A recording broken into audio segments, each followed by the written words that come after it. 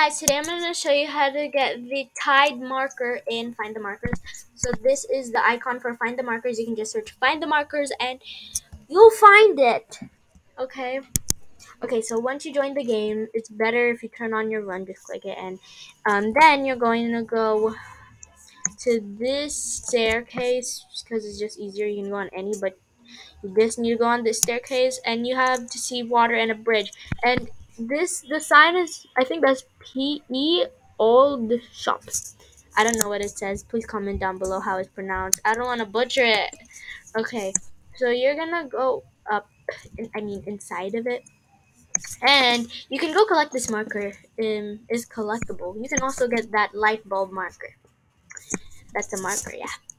So you just climb up the ladder, and then you're going to go to these three boxes and you're going to go behind it. Well, there you have it, the Tide marker. There's also another one that I want to show you guys. There's an invisible marker near this big box. You're just going to climb up. Yep, and there's another, then there's a marker here. I don't remember what the marker is called, but that's what it is. So yeah, that's a really quick tutorial. Thank you all for watching. Bye guys.